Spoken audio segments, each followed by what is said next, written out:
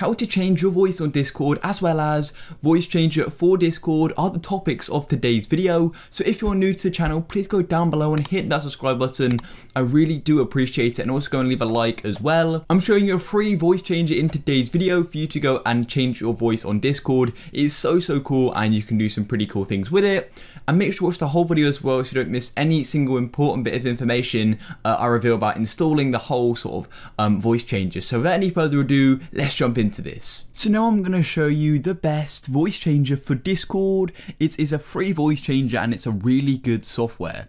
So the first thing you want to do is simply open up a browser of your choice and go to your search engine. Now all you want to do is simply search for a software called Clownfish. Now you know the software, do not click off because I'm going over the full setup, as it can be a bit complicated, but it's made very simple with this video.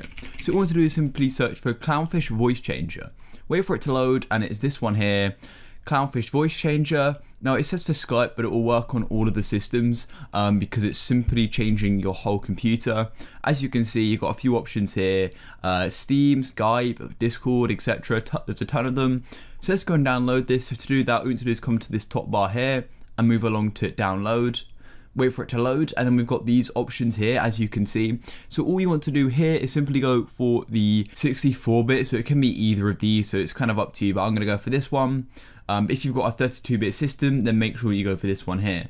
So simply wait for it to download. It's a really small download, and then simply click on it. My screen just went blank because of a Windows security, but all you've got to do is simply click yes, and now let's go on through this installer. So let's go and click next. You can choose where you want it to download, so I don't want a desktop shortcut or a start menu shortcut. And I'm going to click next. It can go into my program files, that's fine, click next, and now it's installing. As you can see, it doesn't take a minute at all. Then I'm just going to click install. Sorry about that, I actually stopped my voice recorder because it has to change settings in the audio settings of your computer, but it does it all by itself. And also a terminal did pop up, which let it do its own thing and wait till it's all finished, and now I can click next. And then I can click finish. So basically, we're now ready to go. So let's go and close off Chrome. We finished with our Chrome, and we're back in Discord. So to open it, because I didn't actually put it as a desktop icon, I'm going to have to go into my program files to find it. But usually it's going to appear in your list here of your programs, but because I did not do it that way, mine won't be there. So I'm going to go and find the launcher, and I'll show you how to do that in case you didn't already know. So once you double tap, all you want to do is come down to your bottom bar, and then come onto the little arrow and simply find Clownfish voice changer. Right click on it, and the first thing you want to do is go to setup and go to system integration. You're then going to get this pop up here. Just make sure you've got your mic selected. So mine is microphone, and it says remove. Once you've done that, you can go and click close. And then you want to go into Discord, go to user settings, go to your voice and video, and then make sure you've got the same microphone selected as you did select in Clownfish. Then you need to go back and open up Clownfish once again. So right click on it and simply go to set voice changer. And then you get the Clownfish program. So you've got all of these different options for your voice here.